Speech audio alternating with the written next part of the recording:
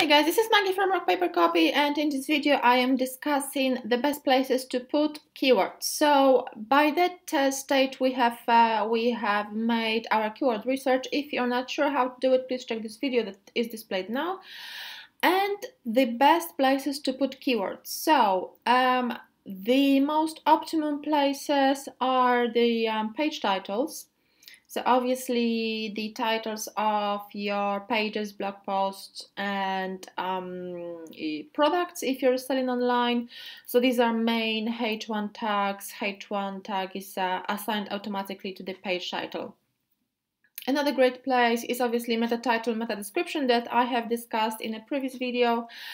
And also on the page, as high on the page as possible, ideally within the first 100 words on the page. So for example, one of my target keyword is monthly SEO packages, so I put it as H2 tag. So this is not the actual title of the page, but this is the text visible at the top of the page, and the value assigned is H2. So monthly SEO packages, and I think it's within, yeah, it's here as well. So very high at the page. Monthly SEO packages,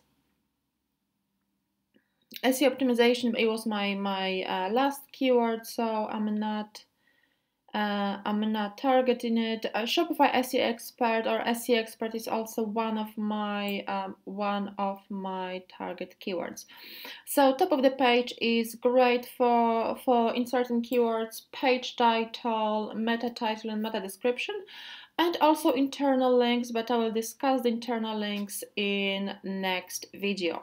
So go on and optimize the pages on your website following our tips, and you will reach our goal of getting to page 1 within 3 months, just as we do.